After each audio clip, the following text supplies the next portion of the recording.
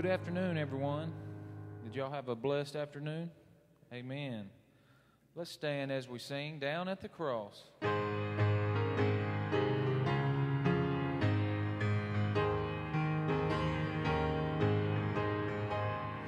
Down at the cross where my Savior died, down where for cleansing from sin I cried, there to my heart was the blood applied.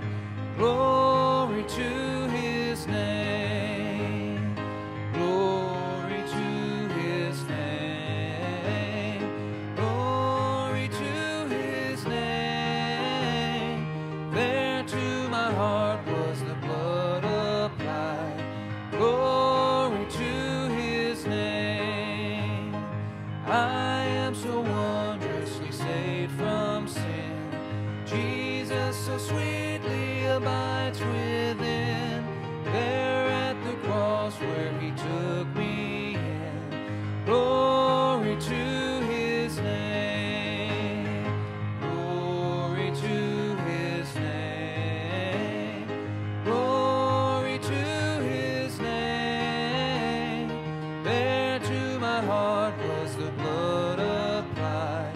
Glory to His name. Come to this fountain so rich and sweet.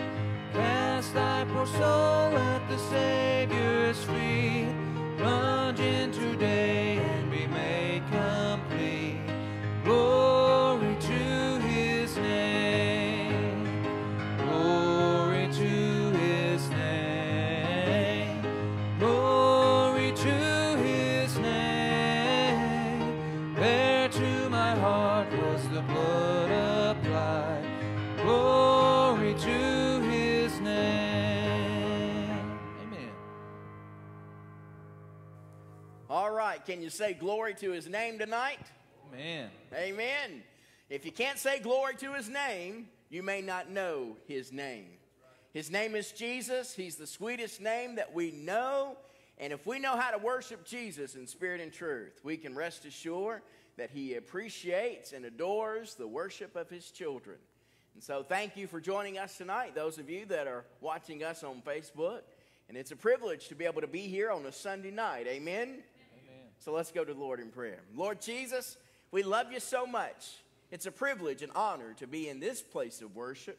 We thank You for those across our nation and across the world that are meeting and worshiping You on a Sunday night.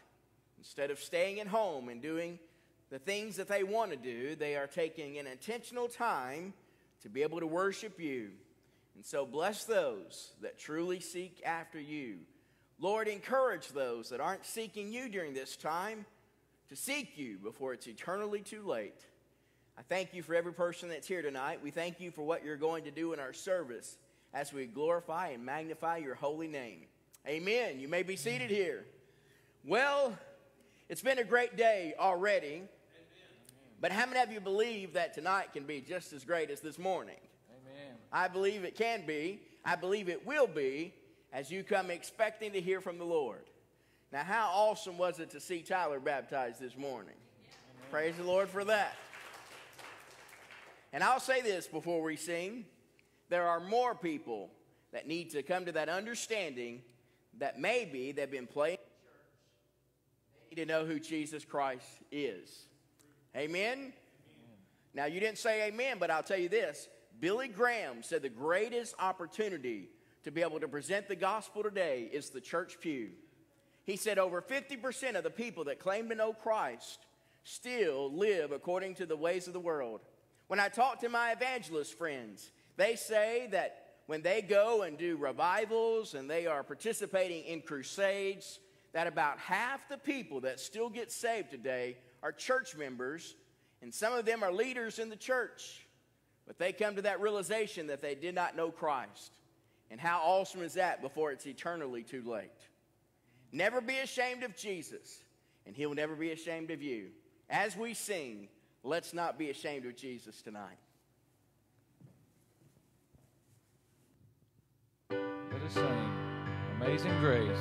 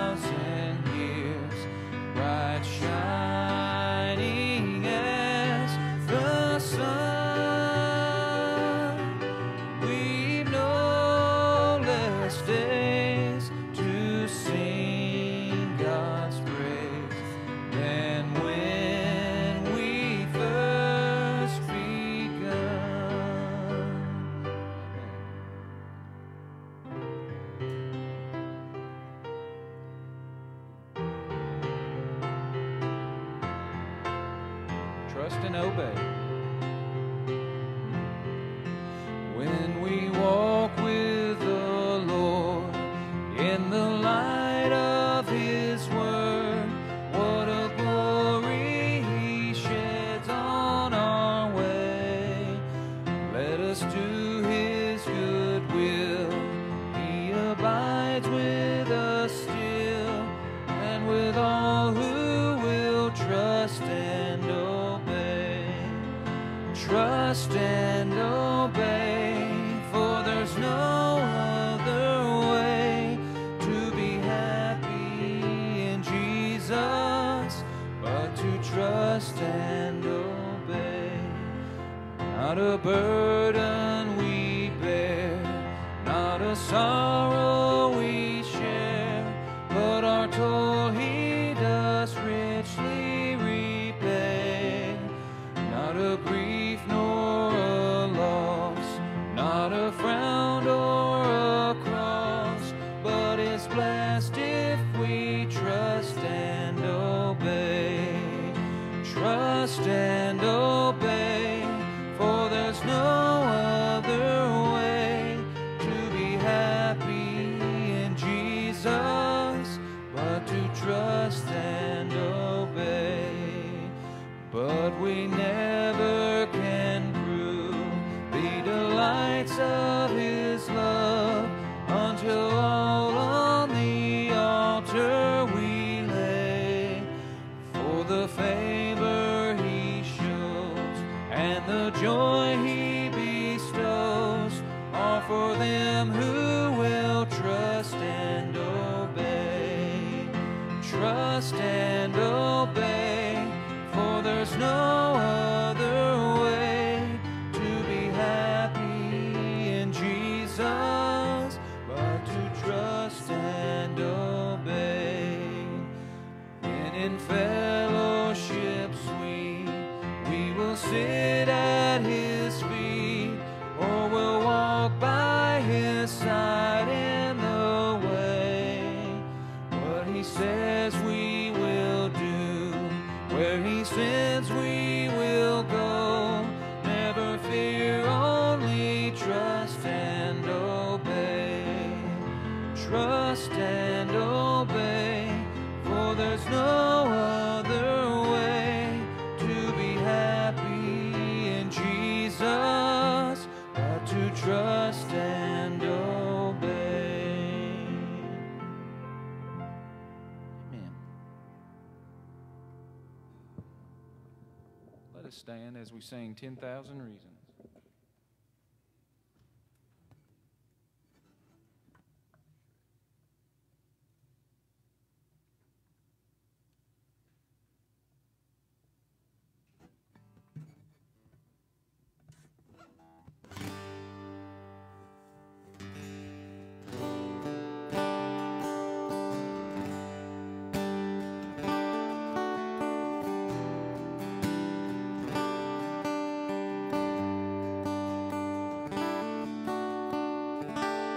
Bless the Lord, oh my soul, oh my soul. Worship His holy name. And sing like never before. Oh my soul, I worship Your holy name.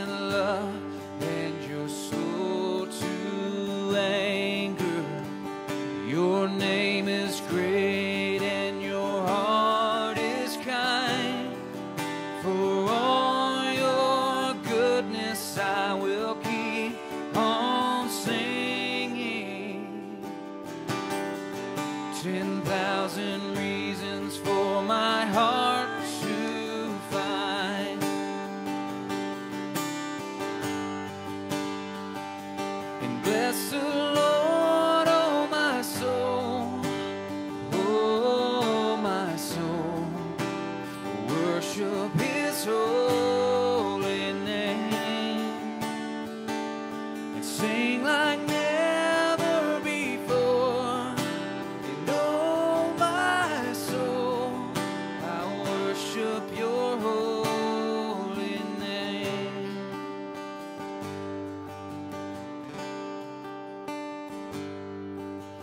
And on that day when my strength is failing, the end draws near and my time has come, still my soul will sing your praise unending. 10,000 reasons and forevermore, forevermore. Bless the Lord, oh my soul, oh my soul. Worship his holy name. Sing like never before. And oh my soul, I worship your holy name. I worship your holy name.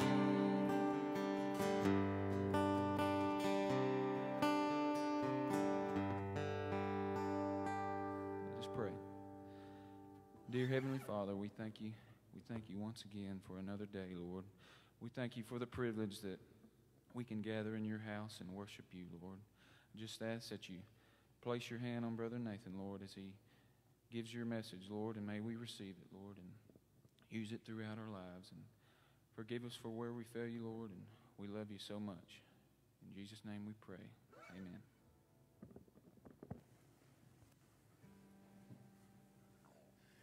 Are y'all excited to be here tonight? I'm excited to be here. I love Sunday nights. I love the entire day where we can come together to worship the Lord. Now, most of you realize tonight that there are storms in the sea.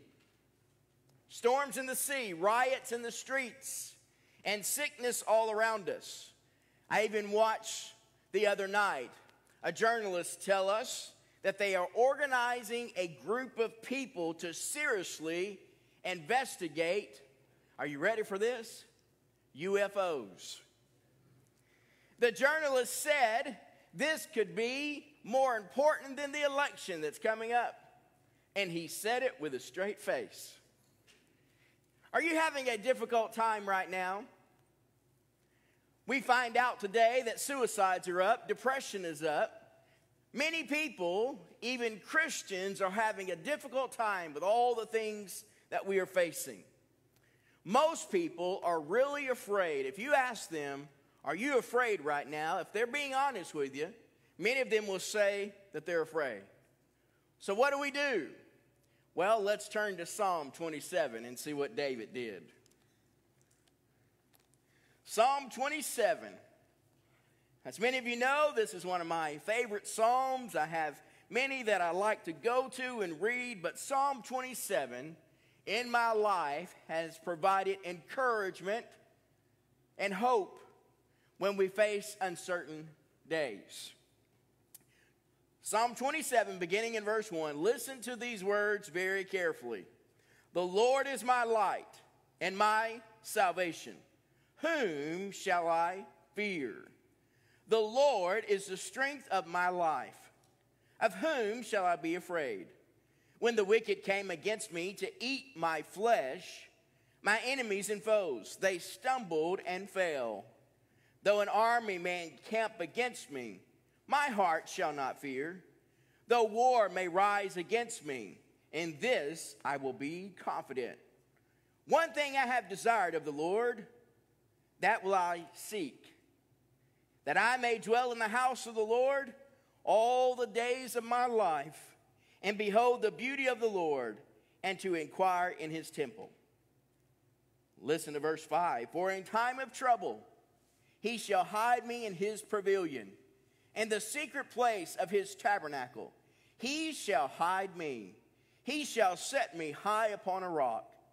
And now my head shall be lifted above all my enemies all around me. Therefore, I will offer sacrifices of joy in his tabernacle. I will sing, yes, I will sing praises to the Lord. Hear, O Lord, when I cry with my voice. Have mercy upon me and answer me. When you said, seek my face, my heart said to you, your face, Lord, I will seek. Do not hide your face from me. Do not turn your servant away in anger. You have been my help. Do not leave me nor forsake me, O God of my salvation.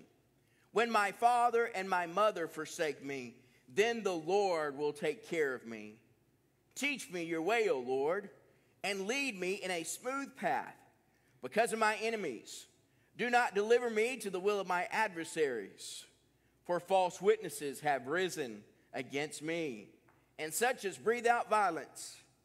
I would have lost heart unless I had believed that I would see the goodness of the Lord in the land of the living. Verse 14, listen to these words very carefully. Wait on the Lord, be of good courage, and he shall strengthen your heart. Wait, I say, on the Lord. Lord Jesus, we thank you for the privilege to be here tonight. We thank you for the truth of your word and how we can look at the life of David and see how you guided him and protected him in his own life. And Lord Jesus, you'll do the same for us and help us to see that plainly and clearly tonight. We pray this in Jesus' name. Amen. When you face difficult circumstances in life, what do? Sometimes people run to the bottle. They run to the bottle and say, alcohol will help me through the difficult circumstances in life. But alcohol will leave them empty-handed. It is not wise to consume alcohol, and they will fill that void in their life thinking if they can only just medicate their body, they will not feel the pain as much as they have. Some people run to pills. And let me tell you this, in our nation today, doctors are very adamant about prescribing pills to people and saying, this pill will fix your problem. I'm so glad David didn't take pills. He didn't have to have Annex to keep him where he needed to be. In fact, David was up and down, up and down. But it was through those trials and troubles in life that he completely learned to put his trust in Jesus Christ. I'm so glad that you don't think that your family is going to always be there for you, because family will come and go. Family, depending on the circumstances in your life, they may be there to support you or they may forsake you altogether. We'll talk about that in just a moment. But the one constant that we always have in our lives as Christians is our Lord and Savior, Jesus Christ.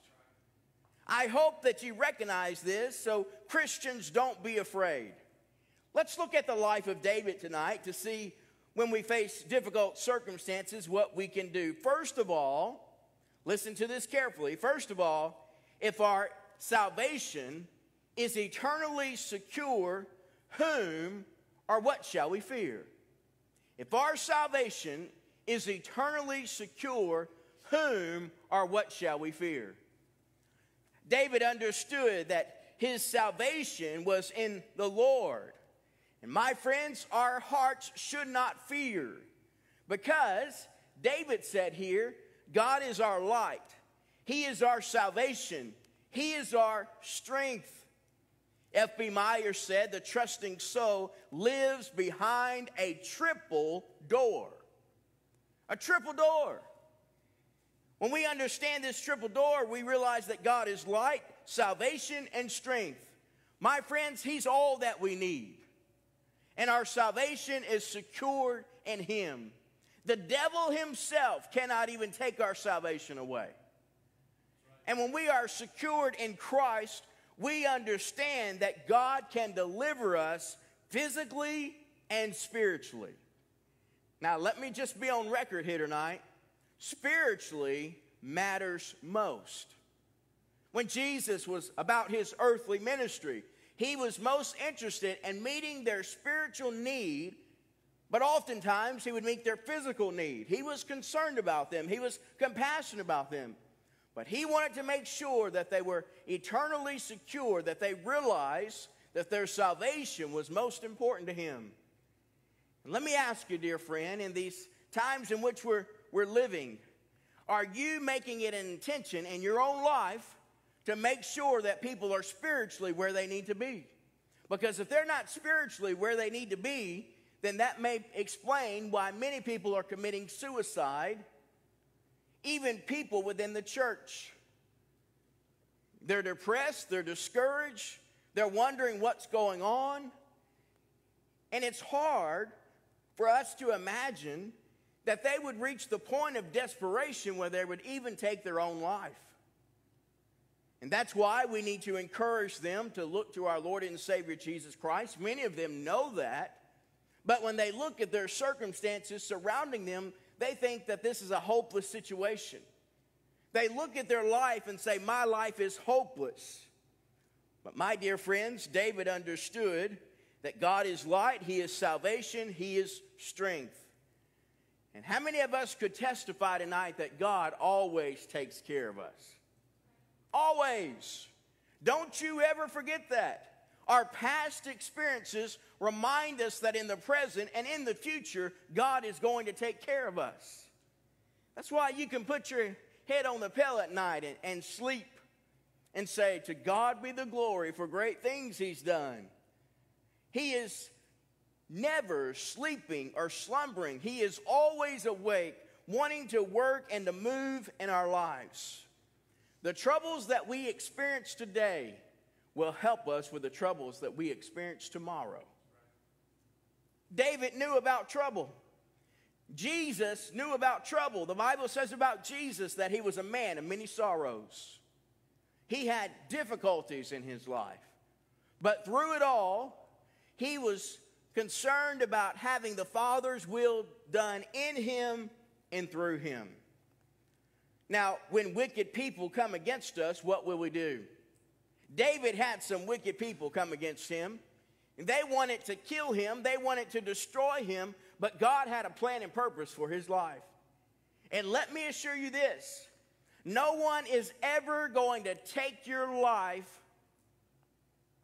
if God doesn't allow it. When we think about the life of David, God had anointed him to be the next king, and when he was facing wickedness, when he was facing his enemies, I'm sure he was reminded that God anointed him to be the next king. And so let me assure you this, if God has said in our lives that this is what he's going to accomplish, this is what he's going to do, our life is not going to be wasted. Our life is going to be used for the glory and honor of God. When war was upon him, he sought the Lord and he put his trust in him. And so let me ask you this tonight. Do you have the personal assurance of your salvation?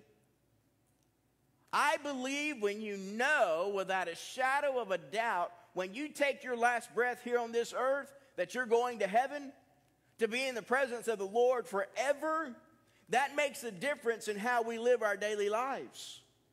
We don't live in fear. We live trusting in the Lord for our salvation. And when God has given us salvation, no one can take it away from us. There are some people that they believe that at the last minute, if they were to utter a cuss word, then automatically they are damned to hell. That's not eternal security of the believer. That's not assurance of salvation. Hopefully, none of you will do that, right? You say, oh, praise God, I hope I don't. But let me tell you this. Our salvation is secured in Jesus. David understood that. Secondly, know this. If our eternal home is in heaven, who do we turn to in time of need? Now watch people, observe people. Not in a judgmental way, but in a way of trying to help them and to encourage them. When they go through troubles in life, when they have needs, who do they turn to? Now, I'm so thankful for my wife, Melanie, and our kids. So thankful for them. And I confide in her, and I seek her for counsel in certain situations. But most importantly, I seek the counsel of God. And if she's in line with the scriptures, then what we discuss and what we talk about is in line with God's word. But I have seen situations and I've had experiences where I am trying to counsel someone in a spiritual, biblical way, and they say, well, I talked to my spouse about this, and this is what they said I should do. Contradicting the word of God entirely. Now, who do we go to in time of need, in time of help? I think it's important that we take our lesson here from David. Listen to verse 4. The Bible says, one thing I have desired of the Lord, that I will seek, that I may dwell in the house of the Lord all the days of my life, to behold the beauty of the Lord and to inquire in his temple. Our eternal home is in heaven. And we don't want to waste our troubles that we experience here in life. And that's a sad thing, right? To just waste your troubles. We have troubles, we have difficulties that we're dealing with, but our troubles should lead us to worship. Listen to me very carefully. Don't miss this. Pass this on to your friends and your family. Trouble should lead us to worship, not to neglect worship. Let me say that again. Trouble in our life should lead us to worship Jesus Christ, the King of Kings and the Lord of Lords, not to lead us away from worship. We draw near to him, and he draws near to us.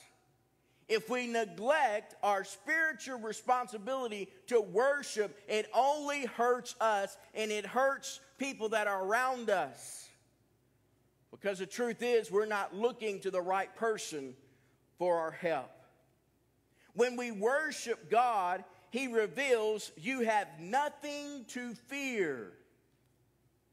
Nothing to fear. You say, well, if I have nothing to fear, why do I fear so much? When you begin to worship God, you begin to recognize who he is and that God is omnipotent. He is all-powerful. My friends, he can speak. And as we see in the Bible, in the book of Revelation, he is going to just speak Jesus Christ, and armies will be destroyed just because he says the words. Just because he speaks it. It happens. And how many of you realize tonight he can speak into our lives and good things can happen? He is all powerful.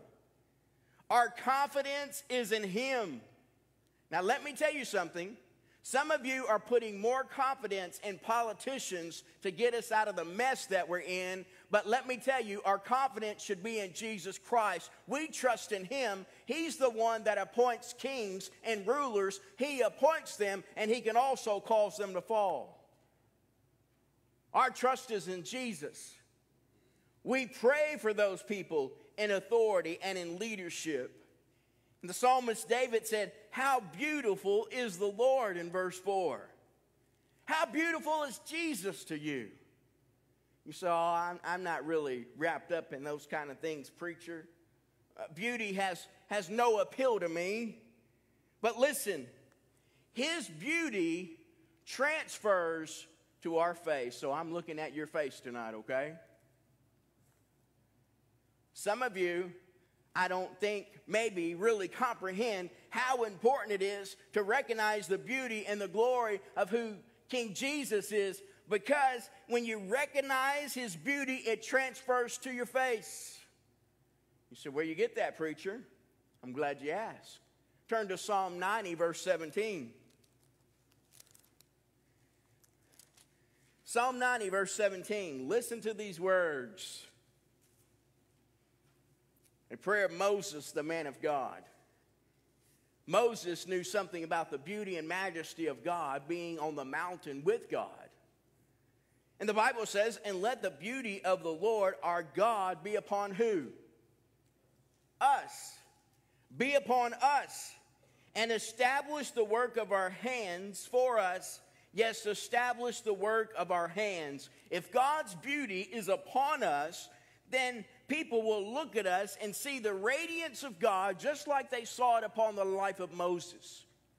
And Moses said, let him work through our hands, our work, our labor for God. What David is saying here, he says that I may dwell in the house of the Lord all the days of my life, to behold the beauty of the Lord and to inquire in his temple. He's saying this, God's presence is God's house. Can you go to a place, dear friend, and experience the presence of God? Can you sense it? Can you know it? I'll be honest with you, I could go into places and we start to worship the Lord and you can start to sense his presence. And you say, the glory of the Lord is moving and working in our lives. The Holy Spirit indwells in us, but he's moving and working among us. But have you ever been to a place where it seemed like something was missing? People weren't moved by the message or the invitation. In their time of response, they said, oh, I'm not interested in that. I can take it or leave it. The truth is, dear friend, one day, because they have left it, they are going to experience what God has in store for them. But he loved them. He gave his son for them, but they rejected him, and they'll experience hell forever. David is saying, really, we need to get back to the basics. He says that we need to have this single focus. One thing I have desired of the Lord. We live in a day and age where people compliment themselves on multitasking. Yet you can only really do one thing at a time. The single focus that we are supposed to have as believers, as David did, is to live for the glory and honor of God. And when we have that single focus in our life, we can see what Paul said to the Philippians in Philippians chapter 3, verse 13. Listen to this. Brethren, I do not count myself to have apprehended, but one thing I do, forgetting those things which are behind and reaching forward to those things which are ahead. I press toward the goal for the prize of the upward call of God in Christ Jesus. Tonight, what are you pressing forward to? What's your goals? What's your ambitions in life? And first of all, your goal and your ambition in life is to glorify the King of Kings and the Lord of Lords. I can assure you, based upon the promises of God, that if that is your goal, that is your ambition, God has great things in store for you. That doesn't mean that we're going to experience life without sorrows or trouble or difficulties. That means if our life is lived for the glory and honor of God, every day it makes a difference in how you live your life. You look for opportunities to glorify Jesus. You look for opportunities to say to your friend that you love so much that doesn't know Jesus, let me tell you about Jesus. You look for that neighbor or friend that you can invite to church that you know doesn't have a church home, and you say, hey, why don't you come to my church and I'll be with you, I will sit with you, and I'll be praying for you. When we lose that single focus and we're distracted by the cares and the desires of this world, my friends, that's why many people are struggling and having difficulties with what's going on. David says the Lord's house is a place to be in time of trouble. To be in his presence. To know who he is in time of trouble. I'll tell you this as I think about it. Just imagine the King of Kings and the Lord of Lords being inside of you and being with you when you face the troubles in life.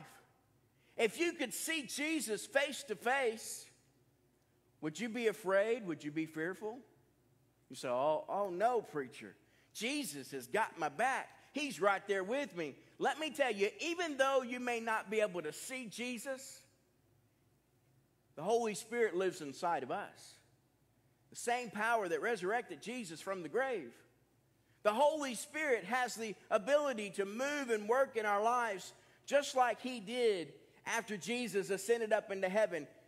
Jesus says, greater things you will do than what I did here on this earth.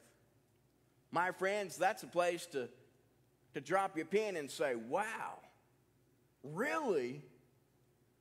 Let's get after it. But yet, as we look at the circumstances in our life, we need to know God will protect us from harm, even if it is His will.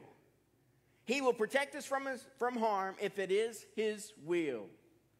Now, do you believe that tonight? Tommy Glenn, you believe that? I believe that, sir. I believe that in my life. Melanie believes that in her life.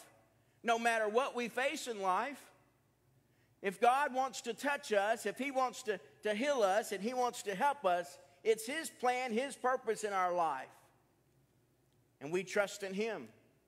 And we know that He will be there to protect us. David said He will praise us to the Lord. And let me tell you this. The Bible says to make a joyful noise to the Lord. Amen? Joyful noise.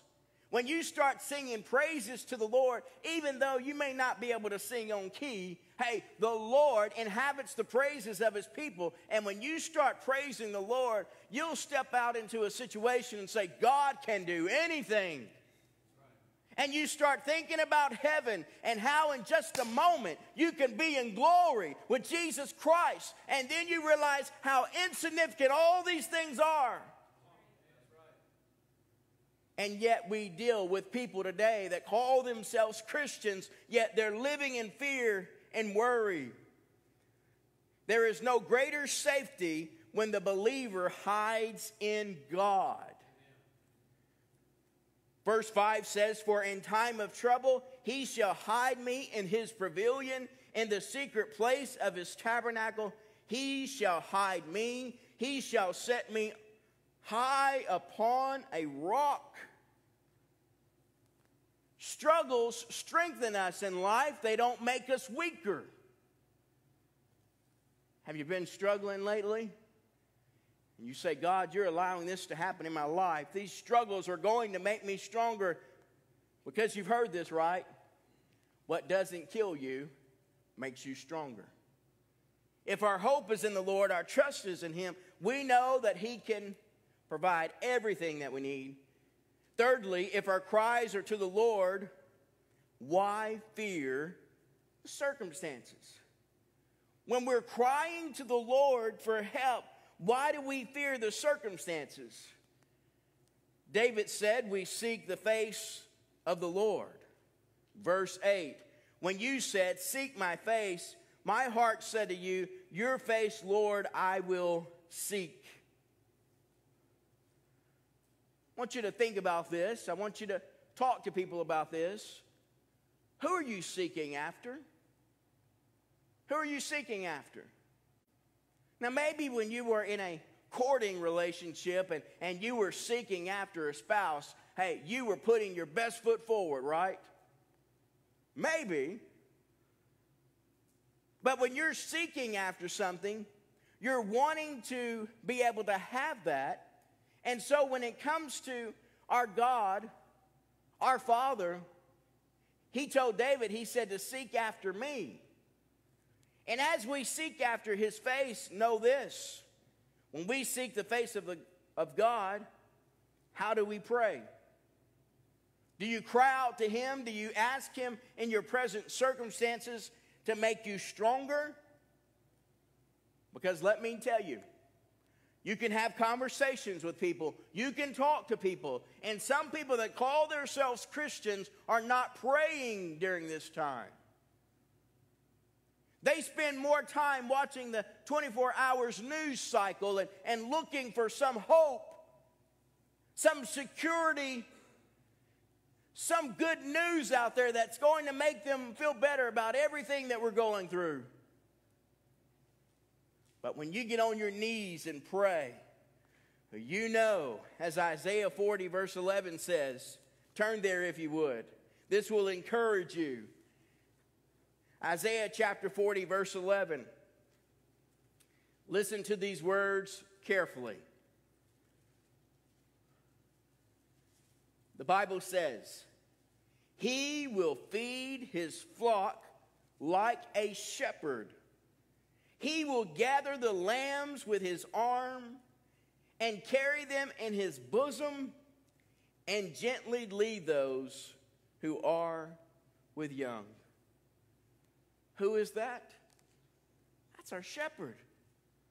He wants what is best for us. The Lord gathers the lambs. He doesn't forsake them. He gently draws them to himself.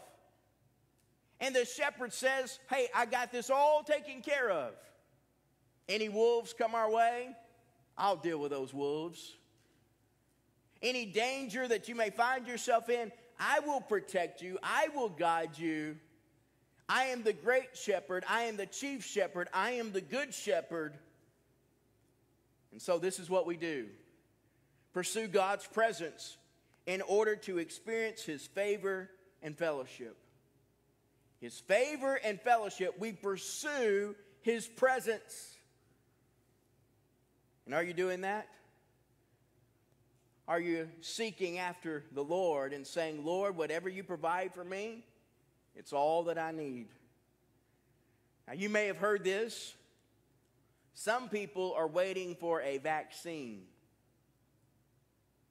They say that they're not going to be doing certain things until there's a vaccine.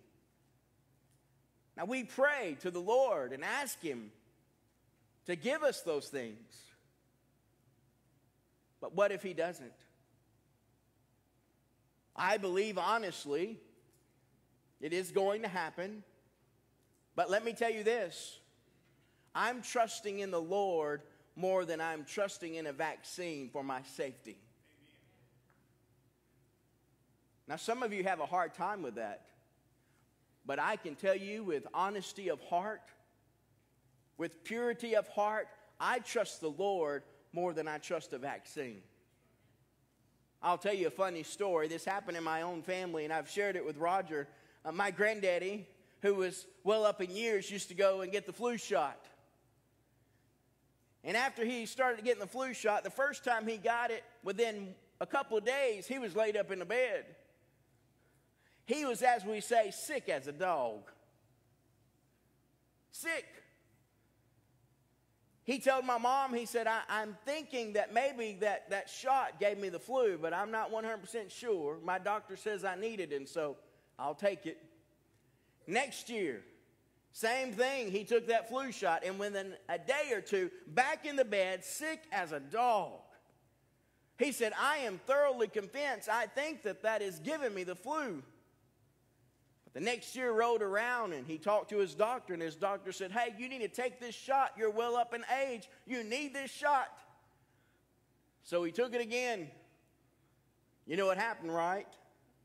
Laid up in the bed, sick. He said, I knew I shouldn't have took that shot. I knew I shouldn't have took it, but I did. Next year rolled around, doctor said, hey, you need to take this shot. You're well advanced in years. You need it. You know what he said? No way, Jose. I'm taking my chances. I'm going to deal with it. And guess what happened? As long as he lived the rest of the years that he had, no flu. Let me ask you this. Do you trust in the doctors more than you do the great physician? I've been in rooms where the medical doctors walk in to tell families about the current situation that they're getting ready to face. And I want to tell you, they have laser focus.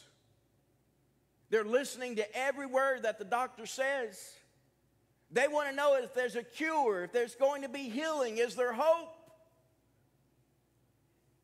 And I'll tell you this, that medical doctor can be used by the Lord to do the best that he can do, but all healing comes from Jesus Christ. You say, oh, preacher, I don't believe that. Get in your Bible, read your Bible, and you'll see that God is the great physician. He's the one that can touch our lives. So what do? David quickly, he cried out to God for help. How many of you believe, be honest, Rayburn, that Jesus can heal all diseases? He can. I've seen him heal people's lives. I've seen him touch them. Last time I read my Bible, he can heal all diseases. He has the power over all things because he's Jesus. He is the one that can make the plague and virus go away if he wants to. You remember the plagues in Egypt? Many of them. But God was in control of that situation, just like he's in control of this situation. Now, David understood no matter what he faces, God will never leave us or forsake us. You believe that tonight? He'll never leave you or forsake you. David understood that God fills the gaps. We are not void of his care. He wants what is best for us. Now, I'll just mention something real quickly here. I won't spend too much time on it. But I heard last week people saying, we need to just trust in science. Let me tell you this. Science has to catch up with the Bible. Science is learning new technology, new things every day. Science is constantly changing. I'm not trusting in science. I'm trusting in Jesus Christ. You say, oh, preacher, come on now. You write it down. I'll sign it for you. Trust in the Lord. Lean not on your own understandings. In all your ways acknowledge him, and he will direct our paths. Now let me get to point 4 quickly. If our trust is in the Lord, do we remember we aren't meant to live here forever? Oh, me. We're not meant to live here forever. Our bodies are frail. They are but dust. But how many times do we see people wanting to continue to hold on to this world, to say this world is great? And that's why not too long ago I said that Christians spend more time praying to keep people out of heaven than they do the lost out of hell. Who do you spend more time praying for? Your family member, your friend that's lost and going to hell? Or somebody that you know that's 110 years old and when they die, they're going to heaven? How awesome is that? Real quickly, I'll tell you a story. When Dr. Potts found out that he was only supposed to have 2.5 weeks to live, we were in a setting in his living room, and he was telling all of our classmates there, I only have about 2 weeks to live, 2.5 weeks to live. It's what the doctor told me. This is what his diagnosis is. And he called on one of the guys in the room to pray. The guy in the room loves the Lord. So he's praying, Lord, please heal Dr. Potts.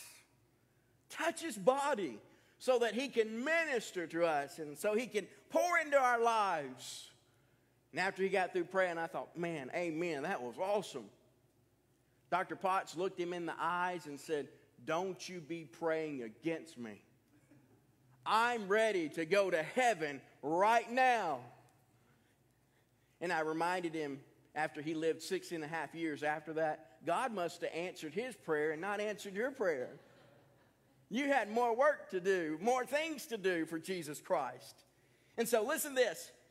David says, teach me, verse 11, if we stand with Jesus, we can expect enemies. Expect enemies if we stand with Jesus. And so verse 14, wait on the Lord, be of good courage, and he shall strengthen your heart. Wait, I say, on the Lord. Now I want to focus on this for a moment here. Waiting on the Lord. It's easier to act. You say, well, I'm not waiting. I'm just acting. I just got to do something. Oh, be very careful, dear friend. Be very careful. Even lay down and die, some people say. I will do that. Or run with friends instead of waiting. Listen to me. David is saying, God is saying to him, waiting on God is the best posture to be holding. Waiting is not passive, but it's an engagement with life's challenges. And we hope for deliverance when we're going through difficulties in life. You say, well, preacher, what happens if you don't wait and God tells you to wait? Turn real quickly. Last set of verses we'll go to 1 Samuel chapter 13.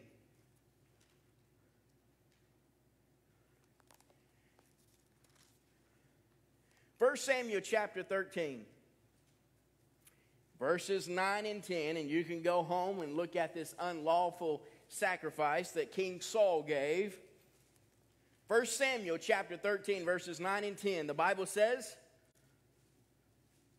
so Saul said, bring a burnt offering and peace offering here to me. And he offered the burnt offering. Now it happened, as soon as he had finished presenting the burnt offering, that Samuel came, and Saul went out to greet him, that he might greet him, that he might meet him, and that he might greet them. In verse 11 here, and Samuel said, what have I done? Saul said, what I saw, that the people were scattered from me, and that you did not come within the days appointed, and the Philistines gathered together at Michmash. Then I said, the Philistines will now come down on me at Gilgal, and I have not made supplication to them. Therefore I felt compelled and offered a burnt offering. And Samuel said to Saul, you have done foolishly. You have not kept the commandment of the Lord your God, which he commanded you.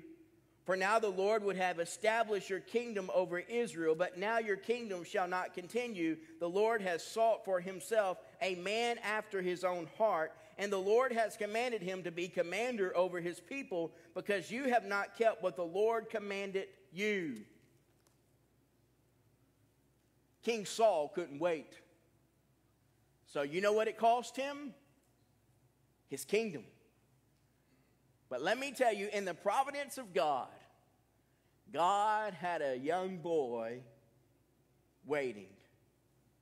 He didn't realize it, but God was going to use that young boy to be a man after his own heart. And so tonight, understand that Saul feared that the people were scattering, and so he took matters into his own hands. He wasn't willing to wait on God. Listen to me carefully. Always do what God says to do. Let me say it again. Always do what God says to do. Always. Love is patient.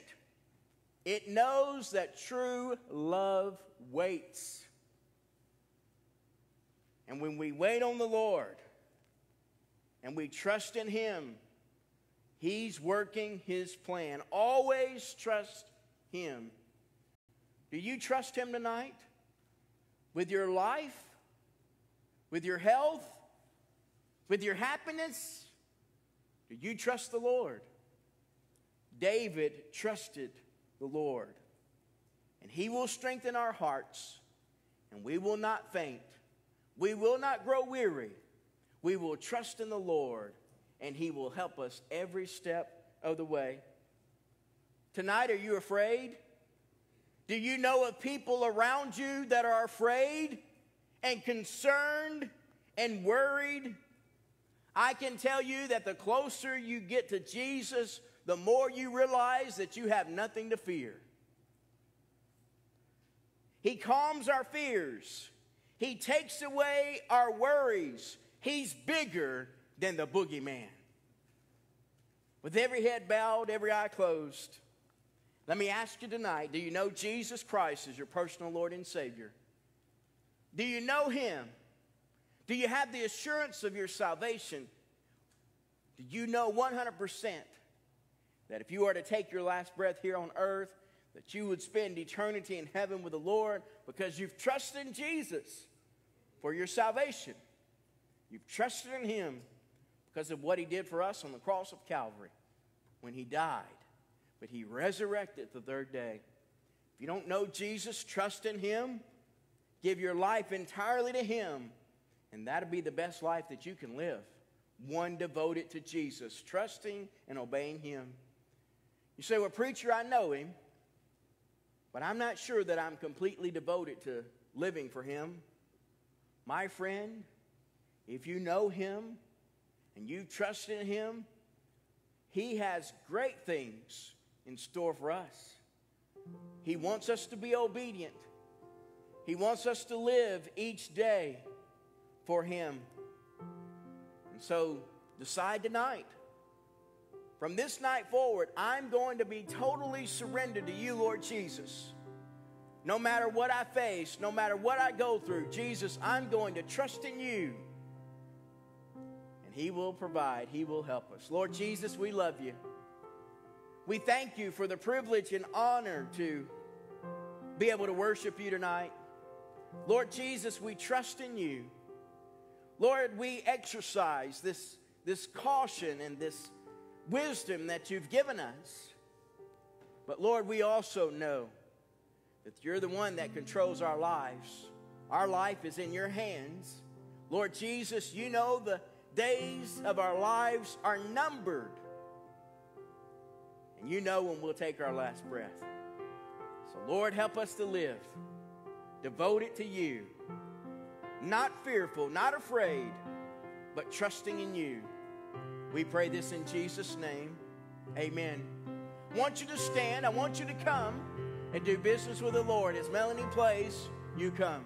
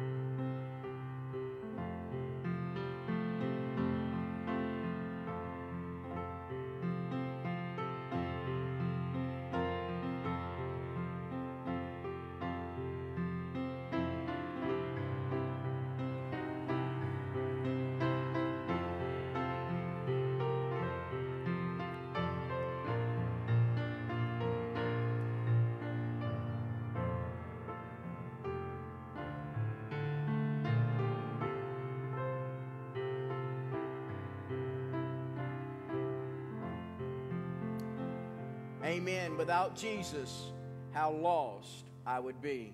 Amen. That I want you to just take a seat here quickly. So great to be in the house of the Lord on this Sunday night. Hasn't it been good? Amen. Now, I'm already sweating up here. I got so fired up tonight, wanting to encourage you, wanting to see you strengthened in the Lord. And I'll tell you this. People say, well, what do you do on a Sunday night? Because you realize that a lot of people now, even in Southern Baptist life, they decided to just cross Sunday night out and say, hey, it's a lost cause. They said, what do you do on a Sunday night? I tell them this, I preach on Sunday night just like I do on Sunday morning. Give everything I have. Study, prepared, preach the truth, and leave it up to you to decide what you're going to do with the Word of God. Those of you that have watched tonight, thank you for being a part of our service. Have a wonderful week.